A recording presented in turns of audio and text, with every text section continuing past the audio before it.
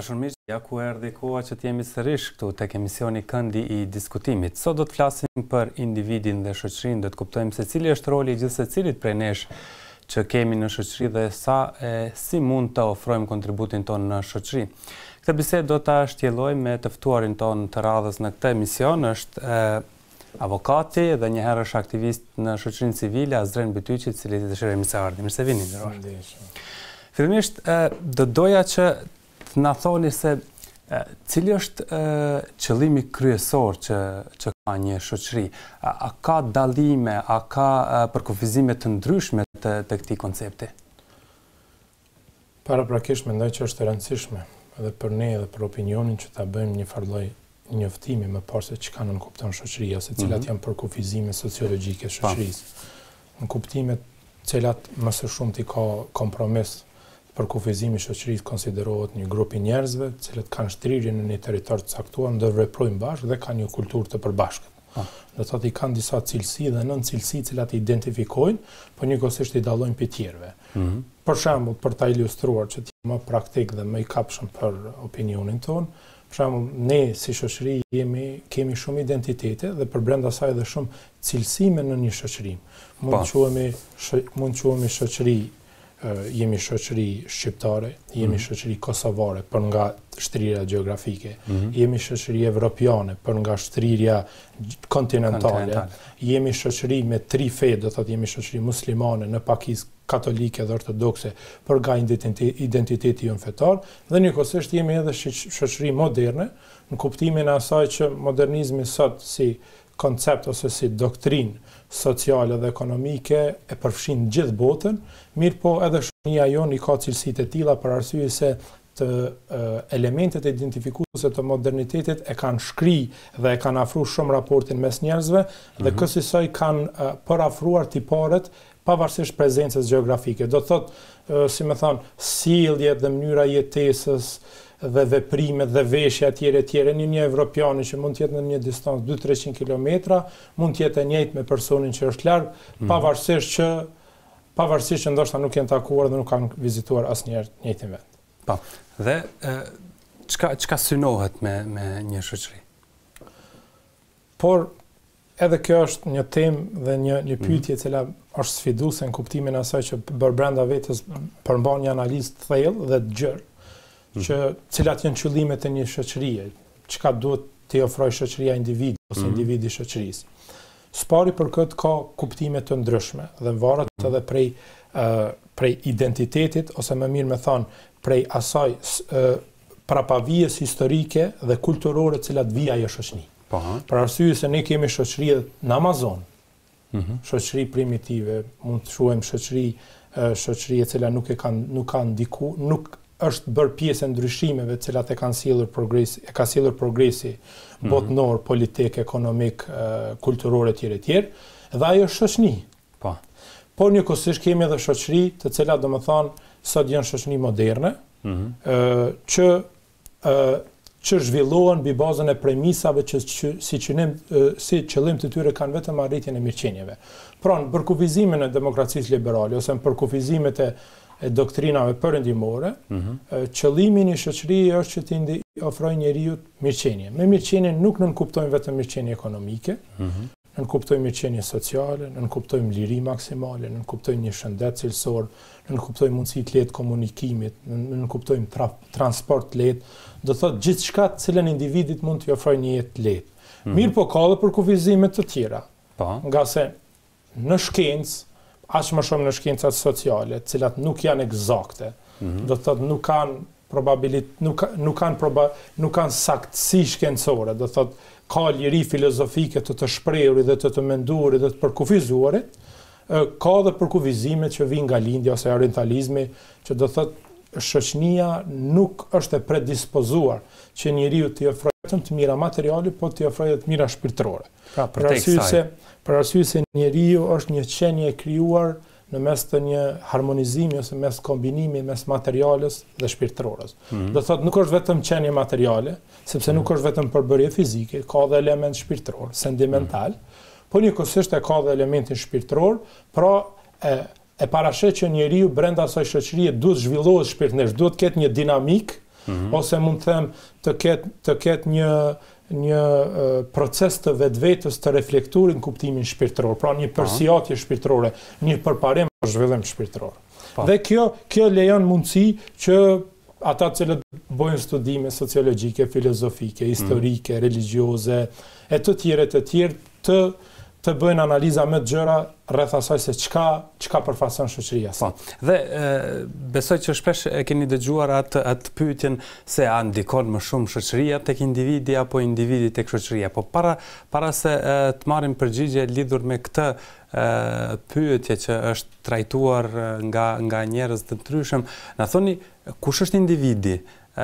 Cila është qasja e tij përballë botës së jashtme, përballë personalitetit të tij? Po, në kuptimin e përshkrimit, individi është një krijesë e cila ka, do të thotë, aspektin psikologjik dhe shpirtëror dhe aspektin fizik, pra ka emocione, ka ndjenja dhe ka trup. Ai jeton brenda një territori të caktuar dhe i realizon predispozitat e tij natyrore për brenda një organizimi social. Pra, individi pa shoqërinë është i pamundshëm, në atë kuptimin është i padobishëm dhe i pamundshëm për të realizuar, sepse është i dobët. Po njëkohësisht dhe shoqëria pa individi nuk ekziston, sepse tërësia e individëve përbën shoqërinë. Tash tek pyetja që mund t'i kthejmë se a shoqëria më shumë për individin, ndryshon apo kush te cili ndikon më shumë? Duhet bëjmë, nuk mund të jap një përgjigje të tillë, do të thotë kryetëzore, në kuptim, por duhet bëhet një analizë. Për arsye se ne e dim që shoqëritë evoluohen dhe zhvillohen gradualisht. Do thotë shoqëria ka evoluar gradualisht në kuptimin social, në kuptimin ekonomik, në kuptimin politik, në kuptimin religjioz e të tjerë. Domethënë ka avancuar dhe mendja njerëzore, e cila ka prodhuar progresin mjekësor, progresin njerëzor gjatë epokave. Dhe ky progres njerëzor do të thotë edhe njeriu e ka ndryshuar, sepse dinamikat sociale edhe dinamikat psikologjike paraprakisht të kohës kanë bërë që të ketë transformim të individit në relacionin e tij me shoqërinë.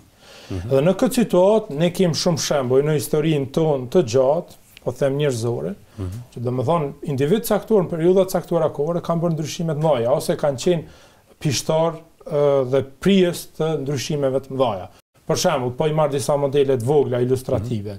Mahatma Gandhi ka qenë një lider gjysmë shpirtëror, gjysmë politik i Indisë. Dhe në një periudhë kur kanë qenë të pushtuar nga perandoria britanike, ka themeluar një lëvizje frymëzuese, të frymëzuar nga ai, e cila me një doktrinë të panjohur për kohën, do thotë me mjete shumë pacëtore, ka arritur që të bëjë shkputjen e Indisë dhe me këtë ka prodhuar, do thotë, një lloj revolucioni në kuptimin e ndryshimit të madh të shoqërisë. Pra individi i ka dhënë shumë shoqërisë. Mirë po, a ka mundur ai ta bëjë këtë pa shoqëri? Jo, absolut. Mirë po, gjithmonë në shoqëri ekzistojnë modele dhe individ të fuqishëm për nga guximi i tyre, për nga mendja e tyre, për nga vlerat e tyre, cilët do të thotë ju japin modele shoqërisë dhe pastaj shoqëritë ju bashkohen atyre kauzave. Dhe kjo ka prodhuar që ata sot i njeh historia, sepse lëvizjet e mëdha historike janë bërë edhe me një njeri. Ne e dim që Islami si religion ka filluar me një njeri. Ka filluar me një njeri, janë bashkuar ca shumë dhe pastaj e ka sunduar gjysmën e botës për një periudhë ndoshta 1000 vjeçare, dhe ndikimi i saj është në të gjithë kontinentet. Pra fillon me një njeri, mirë po një njeri a mundet pa shoqërinë? Jo. Sepse pa shoqërinë nuk mund të përparohen procese të cilat në kuptimin esencial janë sociale, nuk janë raport i individit me Zotin, janë raport i individit me shoqërinë. Që do thotë individi ka nevojë gjithsesi për shoqërinë. Padyshim individi ka nevojë për shoqërinë, për arsye se ai është krijesë sociale. Ai nuk mund të jetojë, nuk mund të veprojë, nuk mund të prodhojë, nuk mund të arrijë diçka pa ndihmën e shoqërisë. Sepse arritja mund të jetë edhe personale. Mirë po, plasimi, rezultatet, sukseset, dobia cilën e përfiton shoqëria nuk mund të arrihet pa ndihmën e tyre. Ne kemi modelet edhe globale, sot për shembull i kemi persona që bëjnë revolucione teknologjie, Elon Musk, Mark Zuckerberg, e të tjerë cilët do thotë kanë filluar vetë me 2-3 shok. po sot idetë e tyre do të thotë shtrihen gjithë botën dhe gjithë bota është e sfiduar dhe gjithë bota është ende në mosbesim rreth ideve revolucionare, moderne, teknologjike, të cilat janë jashtë ndoshta percepcionit të realizimit mendjes. Mirë po ato idetë mund t'i mbajnë në letra për vete gjithë jetën, po s'mund t'i realizojnë pa ndihmën e shoqërisë. Pra, si me thonë, në fund prap do të kreditet i mbetin individit, mirë po individi pa një shoqëri nuk mund zhvillohet. E tash analiza që mendoj që ja vlen edhe të diskutohet është që ai ofron shoqëria mundësi individit zhvillohet. Sepse për shembull nëse shumë Elon Musk është nga Afrika e Jugut, mirë po ai është zhvilluar në Amerikë. Arsye se shoqëria amerikane, ligjet e tregut amerikan, ekonomia amerikane, politikat e zhvillimit teknologjik, prodhimit teknologjik, kanë qenë shumë të avancuara që një njeri, domethënë gjithat krijimtarinë e tij artistike dhe intelektuale ta mund ta realizojë në një vend të tillë. Pra, nëse individi është i suksesshëm, është i shkolluar, ka arritur shumë personalisht, jo detyrimisht edhe shoqëria mund të jetë e suksesshme. Jo gjithmonë, për arsye se ne kemi shembuj caktuar që do thotë brenda një shteti të caktuar, i cilin në shumë kuptime ka qenë i mbrapa do thotë i vonuar ose mbrapa të rajonit në të cilin ka qenë i prosperuar, domethënë ka qenë i prosperuar rajon zhvillimet shkencore, zhvillimet artistike, zhvillimet letrare, ekonomike etj. Kanë dalë figura të ndritura, të cilat do thotë nga ato rajone kanë zbuluar diçka, kanë prodhuar diçka me cilën pastaj gjithë bota është njoftuar me atë vend. Dhe kur flasim për kontributin e individit në shoqëri, e përmendët më herët, ndonjëherë shoqëria nuk dëshiron ose e ka të pamundur që ta përkrajë individin e suksesshëm. A mund të ndodhë edhe e kundërta që individi i zhvilluar të jetë, si themi, egoist, të jetë individualist, të mos dëshiroj të ofroj për shoqëri? A mund të ndodhë kjo tek një individ i suksesshëm? Por mund të ndikoj, mund të ndodhë njëjta, për arsye se egoizmi është zakonisht shpjegohet që mungesë e dashurisë ndaj vetvetes. Edhe njerëz të cilët nuk kanë dashuri ndaj vetvetes, zakonisht nuk kanë ndaj tjerëve dhe njerëz pastaj mendojnë që nuk kanë ndaj tyre, por në realitet ndaj vetvetes. Mund ndodh që një njeri, po tash është edhe një çështje që çka është suksesi? A konsiderohet sukses nëse ti do thotë harton një koncept, një ide e cila po të plasohet në treg, në shoqëri, do të prodhoj një revolucion, qoftë shoqëror, qoftë botëror, a konsiderohet i suksesshëm ai njeri nëse ajo nuk realizohet? Nëse mbetet në një letër dhe nuk kanë dobi njerëzit prej saj, nuk mund të konsiderohet, sepse dobia duhet të jetë e mashme. Dobia intelektuale përkthehet në kuptimin e ndikimit që ka ajo në një shoqëri. Për shembull, ata janë sociolog, filozof, intelektual, etj, moralist, etj, do thotë që thrasin njerëz në pikpamje morale, kleri, gjithë këta do thotë përmes thirrjes tyre intelektuale kanë për qëllim që të ndikojnë në shoqëri. Ndikimi i tyre mund të jetë në përmirësimin e tyre moral, në përmirësimin e pikpamjeve të tyre ndaj shtetit, ndaj shoqërisë, ndaj vetvetes, ndaj familjes etj. Tash nëse një ide ose një projekt, një plan nuk ka sukses, nuk mund të konsiderohet si suksesshëm. Cilat mund të jenë ato, nëse mund të quajmë problemet ose pengesat cilat e ndalojnë individin e suksesshëm që të jap kontributin e tij në shoqëri? Vazhdimisht kur dëgjojmë njerëzit të flasin për këto pengesa, përmendin edhe atë diversitetin kulturor që ekziston mes njerëzve. A do duhet të tejkalohet kjo pengesë, nëse mund ta quajmë? Pyetje me vend është një pyetje e cila meriton një diskutim. Unë mendoj që së pari përgjithësisht shoqëritë moderne janë në krizë. Në kriza të shumta morale, kriza identitare. Pastaj kriza kulturore, sepse kultura përfshin edhe identitetin edhe moralin. Dhe si rezultat i saj, domethënë kemi një shturje të madhe të vlerave. Vlerave morale, të vlerave tradicionale, të vlerave fetare, të vlerave mbi gjitha njerëzore.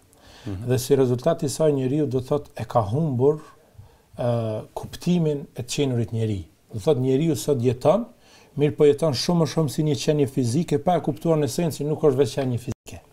Dhe si rezultat i saj, me shpejtimin ose me progresin e madh të lirisë të tregut, përkatësisht të ekonomisë, të kapitalizmit, asaj që quhet kapitalizëm, sot njeriu është kthyer shumë në një instrument, dhe për shkak të kthyerit në instrument, ku nuk është instrument për çfarë? Instrument për realizimin e qëllimeve ekonomike, zhvillimin e aktiviteteve ekonomike të punëdhënësve, anë e kanë bontës. Në këtë situatë, njeriu e ka humbur kohën, e ka humbur mundësinë që t'i ofrojë vetes më shumë. Do thotë njeriu nuk i ofron vetvetes tij individualizimit të tij, individualizmit të tij, sepse njeriu si krijesë së pari është e predispozuar për formimin e vetvetes. Sepse është një thënie, thotë nuk mund ta ndryshosh botën me opinionin tënd, po me shembullin tënd. Do thotë bota ndryshohet me shembull tonë. Duke ndryshuar fillimisht veten. Ku ndryshohet fillimisht veten. Këtu është kuptimi, do të kthehemi në esencë. Dhe tash si rezultat ne jetojmë në një shoqëri, kur po flas me një shoqëri duhet ta përkufizoj. Sepse njerëzit mund të kuptojnë gjithë bota, shoqërinë kosovare. Për arsye se ka shumë shoqëri. Dhe ne me gjithë fqin ton, përpos për shembull maqedonët, serbët, malazezët, jo me shqiptarët, jem shoqëri të ndryshme, sepse kemi përbërje sociale të ndryshme. Kemi për shembull zakone të ndryshme, fe të ndryshme, gjuhë të ndryshme, komsi të ndryshme, kulturë të ndryshme, histori të ndryshme.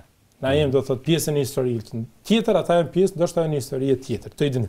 Tash si rezultat i kësaj në shoqërinë tonë, po edhe në shoqëri të tjera, pa dashur që të duhej të dalin si pengesë këto për pa dashur që ti kontribut ti ndaj ato, krizat morale, krizat politike, korrupsioni dhe gjitha fenomenet tjera negative, të cilat janë shfaqur për shembull shoqërinë tonë, janë pengesë për njeriu i suksesshëm, për arsye se njeriu i suksesshëm nuk gjen hapësirë në një territor të tillë. Dhe çfarë ndodh pastaj me të? Dhe pastaj njeriu ndodh që bie në dëshpërim, e humb guximin, e humb zellin edhe motivin dhe disiplinën për të prodhuar qoftë kuptimin e produktit, qoftë në punës, qoftë e artit, qoftë punës intelektuale etj. Dëshpërohet dhe dëshpërimi sjell edhe largim nga vendi. Ashtu siç ka ndodhur me shumë për shembull njerëz të ndritur ose të ndritur me potencial të madh, të cilët nga mungesa drejtësisë, nga mungesa meritokracisë, janë dëshpëruar nga vendi i tyre dhe si rezultat i saj kanë shikuar një mundësi në një vend tjetër i cili mund t'i ofrojë drejtësi mbi bazën e meritokracisë për ata të cilën ai e vlerëson veten, sepse kreativiteti i tij, arritja e tij nuk vlerësohet në një vend. Po, pikërisht në kjo është kriza që ai e prodhon me vetveten. Duhet pikërisht në këto situata njeriu të sakrifikojë edhe të jap kontributin e tij për vendin. Sepse në një shoqëri perfekte, në një rrethon perfekte, secili do të qëndronte. Por është pyetje interesante, sepse njeriu në esencën e tij duhet të bëjë përpjekje që të ndryshojë për të mirë shoqërinë e tij. Ta ndryshoj me modelin e tij, të reflektoj me modelin e tij, të reflektoj me vlerat e tij, domethënë virtytet të cilat ai ka, modelin e tij identitar, intelektual, si kombinim mes originalitetit të tij moral dhe mendor, duhet që të ndikojë në shoqëri me modelin e tij në përmirësim. Mirë po, të shumë njerëz, kjo është e pamundur, në kuptimin që njerëz nuk mund të presin gjatë. Nuk mund të shkoj një djalë 30 vjeçar, të pres edhe 20 vjet, edhe 10 vjet, të humb mundësia për martesë, të humb mundësia për një mirëqenie, të humb mundësia për një zhvillim karrierë duke pritur që do bëhet mirë. Dhe njeriu dikur dorëzohet, edhe është normale dorëzimi. Dhe si rezultat i kësaj, unë mendoj që është patriotike të ndikosh qoftë me modelin tënd, me këshillën tënde, me shembullin tënd, qoftë si punëdhënës, qoftë si intelektual, qoftë si artist, qoftë si drejtues, çfarë do kategorie shoqërore që je, do cilësimi shoqëror që je, do të jesh shembull. Mirë, por nuk do të janë atë muaj, edhe ata të cilët shkojnë jashtë vendit, e lëshojnë vendin tonë për arsye se ne mas pari duhet ta fajsojmë vendin që nuk i kemi dhënë mundësi. Çfarë mundësish duhet jap vendi për individ të tillë? Së pari, në një vend ku nuk ka drejtësi, aty nuk ka dhe zhvillim. Për arsye se si parakusht për një zhvillim të mirëfill social, për një zhvillim të mirëfill ekonomik, për një zhvillim të mirëfill politik është drejtësia. Vendet perëndimore kanë ndërtuar një sistem mirëfill drejtësisë. Dhe kjo është ajo që po jush. Për arsye se nëse shkon ti në Zvicër, nuk i ki të ardhurat e njëjta si kurse të shkosh për shembull në Gjermani, ki shumë fesh më shumë. Mirë po drejtësia dhe mundësia, siguria që sjell drejtësia, për punë, për mirëqenie, për zhvillim, për arsimim, për punësim, etj. Mbi bazën e meritave, do thotë arritjeve ndjersës tone, shkollimore ose arsimore, atëherë nxit njeriu, e leverdis njeriu që shka jashtë. Çka duhet bëj shteti? Duhet kthehet në themelet e saj. Jo shteti, po duhet të them shoqëria, sepse shoqëria është ajo që ndërton shteti. Shteti është konstruksion abstrakt, i përbën nga bashkësia e njerëzve. Në këtë situatë do thotë shoqëria duhet ta rimodeloj parimet ose konceptet qeverisëse dhe konceptet e relacionit të saj me shoqërinë. Pra, duhet veprojnë mbi bazën e drejtësisë, duhet të veprojnë mbi bazën e demokracisë, duhet të ofroj jo mbi baza të tjera, sepse korrupsioni si dukuri sociale dhe politike dhe nepotizmi si fenomen, ose më mirë me thonë njësi e korrupsionit, e ka shpërftyruar komplet shoqërinë tonë dhe ja ka humbur edhe kredibilitetin shoqërisë. Do thotë përveç dëshpërimit madh që ka prodhuar në gjeneratat e reja, po dhe në gjeneratat e mesme, e ka shpërftyruar shumë këtë vend. Si një vend i cili ka qenë i idealuar ose i projektuar që të ketë mirëqenie, të ketë zhvillim, të ketë drejtësi. Gjithë ato të cilat janë, si them, të folura, janë të theksuara vazhdimisht në gjuhët tona, mirë po janë shumë pak në punë tua. Mirë po, esenca e parë është që do thotë duhet t'i ofrojmë të rive mundësinë me drejtësi. Dhe kjo është, nëse te i kalohet kjo, dhe i ofrojmë drejtësi në punësimet e tyre, pa korruptim, pa nepotizëm e tjerë, mund t'jetë leverdise që gjeneratat e reja dhe studentët tonë më të mirë, fushave tona më të mira që ndrojnë Kosovë. Duhet të ndalim pak tek kur flasim për shoqërinë tonë, për shoqërinë kosovare, por edhe për shoqërinë shqiptare në përgjithësi. Është e njohur fakti që si individ arrim shumë suksese. Kudo që të shkojmë në botë, kemi shumë suksese. Mirë po, kolektivisht në grupe sikur nuk po na funksionon. Ku mendoni se çalojmë në këtë drejtim? Kësaj pyetje shumë vjet i kërkoj përgjigje. Edhe kësaj pyetje them drejtën, vazhdimisht i mendoj ato të cilat i lexoj në leximet e historisë. Po e shkpos një fragment interesant, është Asdren Bytyqi, është nipi i Ismën Qemalit, ka qenë diplomat, ministër në perandorinë osmane, shqiptar, bejler nga Vlora, i biri Syria Bejvlorës.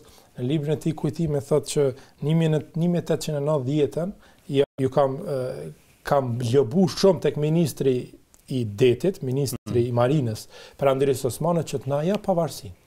Të na mbështes në pavarësinë tonë, për arsye se gjitha shtetet po shkputen nga perandoria osmane, edhe ne duhet shkputemi, nuk kemi të ardhmë, ju po dobësoni. Dhe ai thot Brebir, thot ne juve ju japëm drejt. Mirë po ju jeni mësuar ta sondoni botën. Do thot jeni mësuar që te i kaloni ato fushat e ngushtat juve me male dhe keni sundu gjithë botën, Arabinë, Egjiptin, e keni themeluar me Egjiptin. Do thot ju jeni mësuar të sondoni fushat tona. Po t'ja japim juve, po t'ju japim për kraj, dhe të ktheheni dhe të themeloni Shqipërinë, ju sa jeni gjithë prirë, gjithë ngritur, dhe gjithë lider do të vritim me njëri tjetër, sepse në ato kodrinat e juja nuk mund të duroni në një territor kaq të vogël zini. Dhe nuk është mendimi im, por vet Asdren Bytyqi thotë që pasi që fillun trazirat, pas themelimit shtetit shqiptar, më kujtua. Që do thotë ne kemi një natyrë feudale, kemi pak prirë natyrën e baraktarizmit, dhe më thonë, e kaluara jonë është pjesë e strukturës ADN-s identitare kulturës tonë. Do thotë ne si shoqëri shqiptare ende nuk e kena kaluar atëfar periudhën e organizimit fisnor bajraktarest feudal. Do të thonë ende kemi, s'po them mbetje, po cilësitë fuqishme të asaj, ende nuk dim të jetojmë me demokraci. Do thotë ne jemi, po e dha një shembull demonstrativ për të kuptuar që ndoshta gjeneratat e reja për shkak që nuk dinë asgjë nga historia dhe pastaj gjenen ndikon edhe nga shoqëria shumë, do të kenë një formim pak më liberal, edhe në kuptimin pak më përbashkues dhe jo më individualist, në kuptimin e proceseve sociale ose shoqërore, po dhe politike dhe ekonomike. Është interesant që shqiptarët nuk kanë pas kulturë politike teorike, demokratike dhe as praktike. Ne deri në 99-ën ose 90-ën, Shqipëria deri në 90-ën. Dhe kjo ka bo që ende jemi fëminore, ende jemi në një krizë, jemi kriza për arsye se për një kohë gjatë kemi jetuar në ideologji të ndryshme. Dhe nuk kemi marrë ende mbi supe, do thotë udhëheqjen e shoqërisë. Për rrimë këmbje? Duhet formimi mirëfill të gjeneratave. Gjithçka fillon prej arsimimit. Ka në kuptimin material arsimimi ka përparuar sot shkollat i kemi më moderne se kur. Mirë po në kuptimin më simur, pedagogjik edhe moral, jemi në një krizë shumë të madhe, po tregojnë raportet ndërkombëtare, mendoj gjithçka duhet filloj prej arsimimit. Nuk mund të flas në të kalurën, sepse të kalurën ne mund bëjmë analizë, mund të gjykojmë mirë po ka ecur. E ardhmja është decisive nëse formojmë gjeneratat në mënyrën e dur. Për të formuar gjeneratat në mënyrën e dur, duhet investim, duhet rishikim komplet i programit, sepse defekti fillon prej fillimit. Defekti fillon prej atëherë kur ti zgjedh një mësues jo meritor dhe ai pastaj jo meritor ndikon në deformimin e gjeneratave tashme dhe ato gjenerata tashme bëhen mallkim për fëmijët tanë cilët ata do t'i edukojnë dhe ajo do të jetë i cunguar dhe ai cungim pastaj edhe shtetin dhe shoqërinë do ta sjellë në një situatë të cunguar. Kështu është proces zinxhiror, do thotë i ndërvarur ndaj njëri tjetrit. Duhet të intervenojmë në themele. Po mirë, çka duhet të di një individ kur është pjesë e një grupi, kur hyn në një grup, kur hyn në një shoqëri. Kush të themi vendos rregullat në një lojë. Po shoqëria, një shtet nuk mund të konsiderohet shtet pa pas brenda vete popull ose një grup bashkësi shoqërore, bashkësi njerëzore. Ajo quhet shoqëri. Njeriu nuk mund të futet, njeriu lind dhe zhvillohet brenda një shoqërie. Do thotë ne jemi shqiptar dhe jemi zhvilluar brenda së shoqërie. Pavarësisht faktit nëse do ishim një Jugosllavi apo jemi sot shtet i pavarur, prapë na do ishim një shoqëri shqiptare. Dhe prapë konstruksioni jon kulturor është i tillë. Do thotë kush e vendos që ne jemi të pjesë është vetë jeta jon, është vetë familja jon, sepse formimi jon moralist është i tillë. Flasim për shoqërinë kosovare dhe atë faktin që përmendet sepse e kemi në ADN-n tonë atë lloj të udhëheqjes, të bajraktarizmit.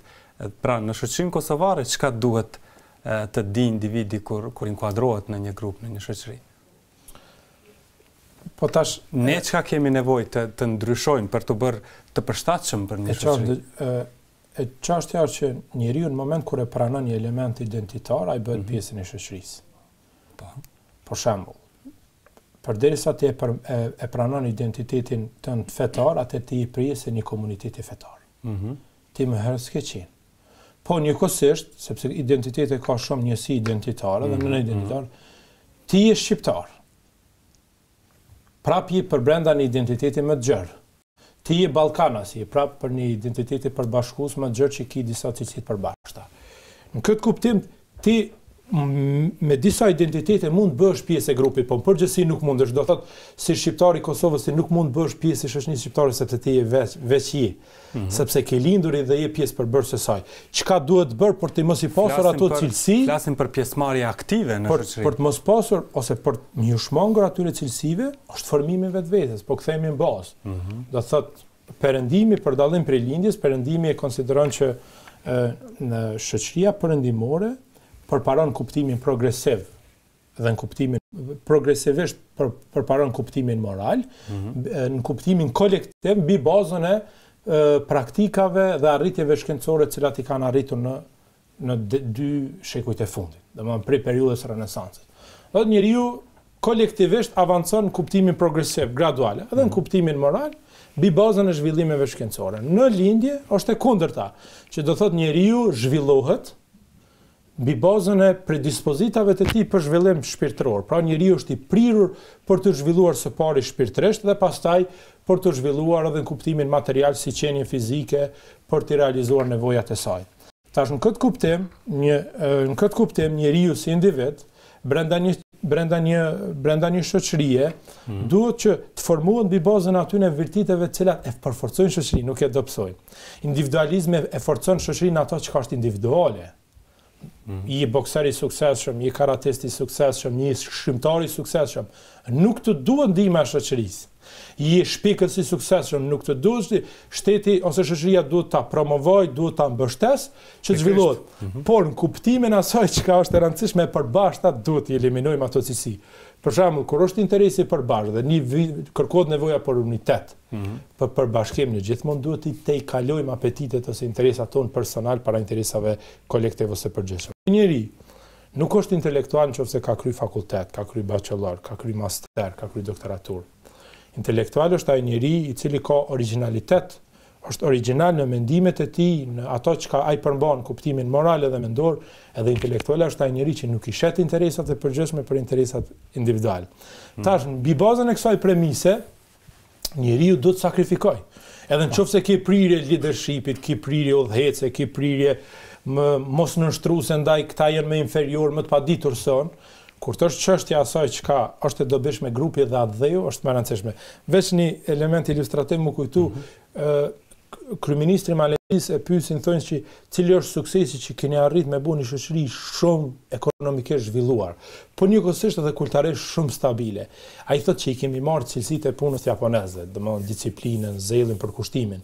E thotë ne si shoqëri, i ka me 10 miliona banor, më afër 100 milion me sa e di, Malezia, thotë që ne si shoqëri thotë e kemi vendosur, e kemi parim që grupi dhe atdheu janë më të rëndësishëm se individi. Para atë etika kolektive punës është shumë e zhvilluar. Kurse te na nuk është. Do të thonë nuk ka etikë kolektive.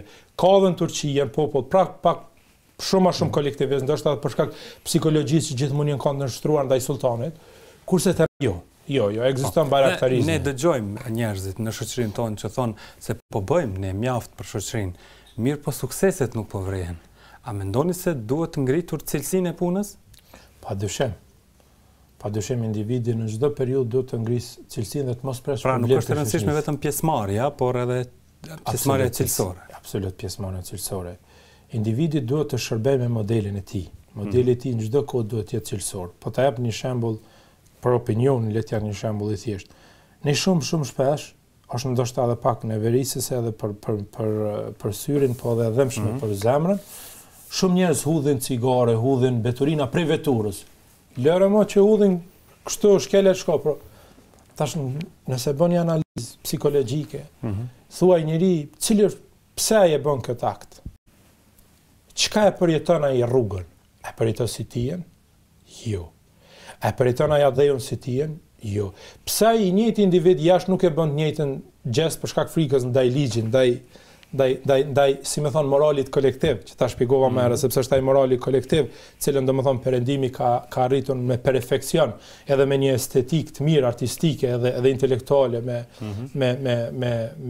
realizuar në shoqërinë e saj, pse te na nuk bëhet? Pra, njëjti individ është i gatshëm ta respektojë një rregull, dikun tjetër, por edhe jo vetëm. Atij i bindet rregullit kolektiv, atij i bindet moralit kolektiv, këtu nuk i bindet. Pse? Për arsye se individi shqiptar ose kosovar, ende nuk e përjeton atdheun si ti, ende nuk e përjeton të jashtme në shtëpisë së tij si ti. Do thot ende ekziston mentaliteti i uzurpimit, mentaliteti i ndërtimit pa leje, mentaliteti i përkatësisë vetëm asaj që janë në muret e mia dhe në certifikatën time. Do thot nuk ka ndjenjë të dashurisë, atë dashuria nuk fillon vetëm me pushk. Dhe dashuria nuk kupton ta duash gjithçka që ka është për vendin tënd. Ai është patriot i vërtet. Patriot është do thotë t'ia duash të mirën vendit, atdheut, vendi është atdheut, vendi ku lidesh, ku je rritur dhe ku kanë vdekur dhe lindur prindërit tanë dhe paraarsit dhe do të lindin pasardhësit tanë. Gjithçka që është ambienti jashtëm, është ajo që ju shin fëmijët tanë. Është ajo pamja që thot fëmia i thot prindit thot bab thot kush e ka hedhur këto, pse ka hedhur, psikologjinë e tij e ngacmon që me çfarë logjike një njeri nuk ndodh kjo. E ndodh parkun. E ndodh. E tash kjo është ajo që domethënë njerëzit, mendimi im, ndoshta është i gabum, kam të drejtë mendoj si intelektual, është domethënë e kam përjetuar shumë shpesh shoqënisit të huaj. Domethënë në kopjem e huaja, gjithçka që ka qenë e jashtme ka qenë në relacion e identifikuar me ato që ka është e pushtuesit. dhe më thonë, institucioni pushtusit, e jashtëmja e pushtusit, policia e pushtusit, dhe në këtë kuptim, dhe më thonë, ende nuk kena arrit me ndërtu në vetveten tonë, në parimet tona të formimit moral, dhe më thonë, e cila transmetohet mbi bazën e kulturës tonë të përgjithshme, që ajo çka është e jashtme është e jonja, edhe ne ta duhem të jashtmen sikurse të brendshmen.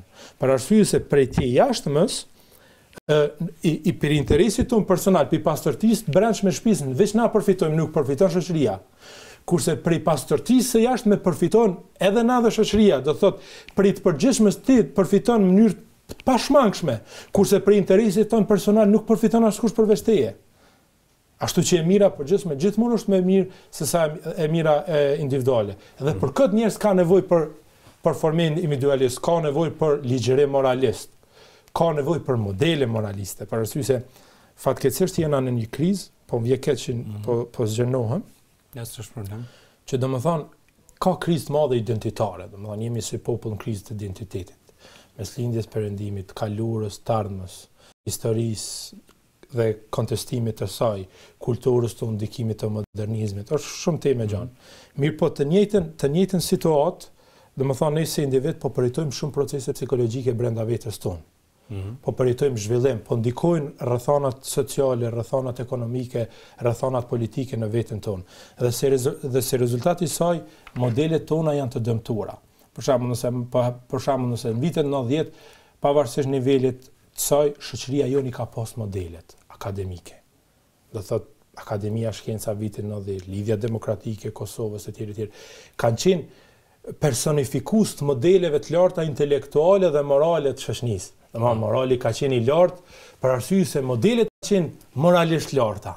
Dhe pastaj edhe morali kolektiv ka qenë unik, jo unik, ka qenë në unitet. Ka qenë një moral i lartë, ka pas një unitet lartë kombëtar, ka pas një unitet lartë shoqëror, ka pas një dhe dashuri për vendin. Pse? Sepse edhe modelet kanë qenë jashtëzakonisht ndriçuese, pararoja e shoqërisë tonë. Me ardhjen e luftës, pas përmbarimit të luftës, me tranzicion shkatërrohen modelet.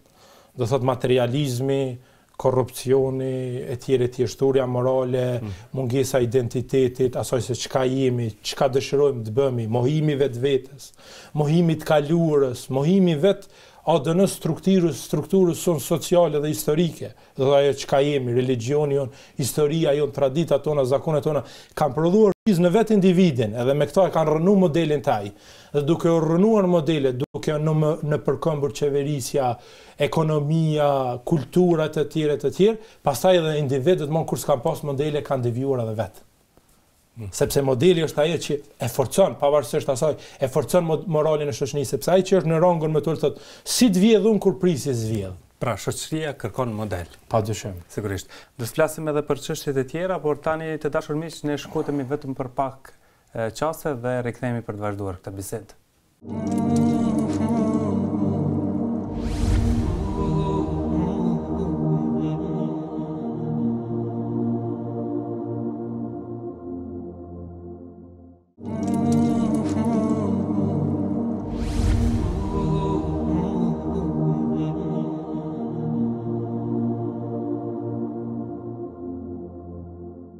Vazhdojmë tutje shikues nderuar, po flasim për rolin e individit në shoqëri me ne Asdren Bytyqi, avokat dhe pjesëmarrës në shoqërinë civile. Nderuar, doja tani të ndalemi tek çështja e nevojës së ndryshimit të shoqërisë. Por shoqëria ka nevojë të qartë për të ndryshuar. Çka duhet të bëjë individi? Çfarë reagime duhet të bëjë individi apo individ të caktuar? Shpesh është një gjendje përballë krizave të caktuara, përballë kryqëzimeve të ardhmës tyre. Dhe në këtë situatë individi, domethënë në një shoqëri, duhet të jap kontributin edhe duhet të jap nga vlerat e tij, nga të arriturat e tij, personalisht që të kontribojë që shoqëria të marrë një drejtim të duhur. Për shembull, për dhënë modelin, në vitin 98-99 ne kemi qenë para një sfide të madhe kombëtare, që ta ilustrojmë në kuptimin praktik se çka ne kuptojmë asaj që të dhajmë kontribut në momentin e duhur për të ndryshuar shoqërinë. atëherë do thot njerëz me vedije të lartë patriotike dhe adetare, dhe ju kanë bashkuar rradhë, sepse ka qenë moment historik që gjithaj formimi unë kombëtar mbi bazën e vlerave tona dhe dashurisë në momentin më dur dhe të vetëm historik ta dhojmë kontributin tim ashtu si që jemi edukuar, ashtu si që jemi formuar nga. Dhe ajo i pa rezultatet e saj. Dhe sot ne e gëzojmë falë edhe tyre një liri cilën e kemi arritur me shumë mundje dhe me shumë gjak. Po e kemi edhe modelin tjetër. Për shembull, ne kemi modelin ose shembuj cilët bëhen shembull dhe pastaj shoqëria ndjek shembujt e tyre dhe shembulli i tyre shpërndahet. Për shembull, e kemi modelin e humanitetit. Ne si popull, në krahasim me popujt e tjerë, e kemi jashtëzakonisht fuqishme elementin e humanizmit. A mos ka filluar të zbehet kjo? Nuk besoj. Mendoj që nga analizat ose më mirë me thonë ato statistikat e nxjerrura në raport me shtetet e mëdha, edhe të lindjes së perëndimit, qoftë Turqinë, qoftë Ballkanit, Kosova dhe Shqipëria zonë një vend mjaft mirë. Pikërisht po them, a mos po zbehet krahasu edhe me këto rezultatet që po i thoni ju, sepse patëm dhe jemi ende në gjendje pandemie, pam se çfarë ndodhi në fillim të paraqitjes së COVID-19. Është krizë për gjithë, është evident, është krizë edhe për bamirësit. Mirë po du me shpjegu modelin. Dhe thotë individi bëhet model. Po. Kemë shumë shembuj, Alil Kastrot, Elvis Noqe e tjerë. Dhe thotë bësh model dhe pastaj modeli i tij reflekton në modelet e tjera në shoqëni të cilët domethënë e trasojnë e ndjekin rrugën e tyre, sepse humanizmi secili ka dëshirë të jetë një humanist sikurse. Absolut, mirë, po këto është dy elemente, domethënë që populli e fiton besimin. Populli e fiton besimin, edhe populli po e fitoj besimin nuk e ka zemrën e ngushtuar që t'jap. Edhe çka është pastaj modeli i tyre shpërndahet tek të tjerët. Edhe për atë për shembull ne kjo ndihmë, kjo humanizëm, përveç që është model për përmirësu shoqërinë, domethënë është edhe model për me forcu solidaritetin me shtresave, domethënë me shtresës varfën dhe shtresës pastër. Sepse raporti i kësaj është raport shumë dashamirësie. I varfëri nuk e sheh më të pastrurin si armik, si shkaktar që gjendjes së tij, i zbutet zemra ndaj tij, nuk e sheh si armik për ta vjedhur nesër. Dhe në këtë situatë ka një simpati të madhe ndaj tij sepse thotë ai mua më ka ndihmuar, më ka ndërtuar shtëpinë dhe kështu solidariteti i strukturës sociale, i shtresave sociale forcohet. Dhe me këto çka forcohet paqja sociale, forcohet dashuria në mes të popullit. Dhe kjo dashuri prodhon natyrisht, prodhon rezultate në esencë, sepse pastaj do të ketë paqe, nuk do të ketë konflikte e tjera. Dobitë e punëve të mira, modeleve të mira në një shoqëri janë të shumashme. Dhe njerëzit kur kemi edhe rastet edhe të organizimit të demonstratave, të protestave, të ngritjes qytetare për të ndryshuar diçka kur janë të pakënaqur dhe thonë se jemi ngritur sepse nuk jemi të kënaqur me këtë gjendje. A duhet të mbetet te kjo shprehje vetëm nuk jemi të kënaqur apo duhet aktivizuar, duhet punuar për të ndryshuar realisht shoqërinë pastaj? Po mendoj që njeriu së pari gjithmonë është i prirur për të protestuar për asaj cilën e konsiderat pa drejt. Po. Në një. Në dy, individi i cili proteston ka një vetdije të caktuar për ta kuptuar që me të vërtetë kjo është rrugë e gabuar dhe gjithmonë duhet të ekzistojnë alternativa për ta zëvendësuar. Në çfarë do sfere, pa dashur që të nënkuptoj me ndryshimet në politikë, mund të ketë ndryshime në sistem, mund të ketë ndryshimet në struktura të tjera sociale, etj.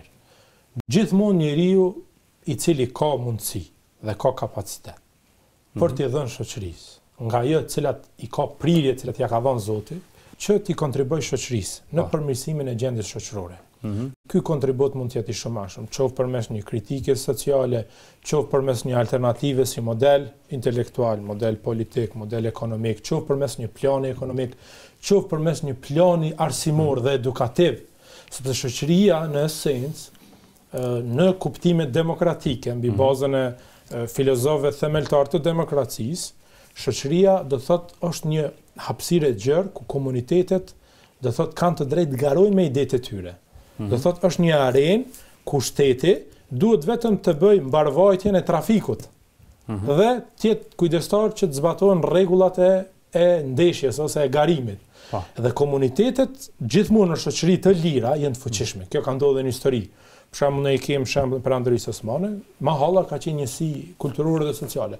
Mirë po kanë qenë shumë pavarur, ka qenë komunitete shumë të organizuara deri në detaje. Kam lexuar një libër që shpjegon komplet, do thotë, etnografinë edhe sociologjinë e zhvillimit të këtyre lagjeve. Kanë organizuar vdekjen lagja, ka organizuar darsmën lagja, ka organizuar martesat, ka organizuar aktivitetin ekonomik, ka gjitha elementet, domethënë për arsye se një shoqëri e lirë i mundsonin komuniteteve që të zhvillohen, që nëse ata dëshirojnë të kenë një përkatësi më ngushtë, në kuptimin e shtrirjes gjeografike, një mahallë ose një qytet, ti lejoj njeriu të zhvillohet, për arsye se njeriu mund të zhvillohet në atë pikpamje. Tash në këtë situatë, domethënë njeriu duhet të zhvillohet dhe duhet të jap shteti mundësi njerëzve që t'i ofrojnë ofertat e tyre. Dhe pavarësisht identitetit të tyre të prezantojnë ofertat për arsim, për shkencë, për kulturë, për art, për sport, për politikë, për ekonomi etj. Domethënë gjitha sferat njeriu të jetë i lirë që të ofrohet dhe të zgjedhet. Nëse ka nevojë edhe të zgjedhet për zgjedhësve, nëse jemi në situata të tilla kur struktura caktuara shtetërore i përzgjedhin, domethënë, ose shoqërori i përzgjedhin ata të cilët do thotë duhet të udhëheqin me struktura caktuara sociale ose me institucione shtetërore. Po, nëse shoqëria nuk zhvillohet, a duhet të ndjehemi përgjegjës secili për këtë? Po, padyshim, sepse ne jemi fajtor të asaj çka prodhojmë, domethënë, ajo çka shohim ne jashtë është produkti vetë dembellimit edhe pasivizmit tonë ndaj të keqes. Do thotë, nëse ne për shembull e kemi projektuar në vitin 2000 shoqërinë tonë shumë më ndryshe se sa dëshohemi. Edhe sot jemi shumë më pak optimist që mund të bëhet ashtu siç e kemi pa. Atëherë kjo është edhe si rezultati i dështimit tonë. Dhe ne nuk duhet ta fajsojmë askë, sepse përgjegjësia nuk është individuale e një individi, përgjegjësia është e gjithë shoqërisë.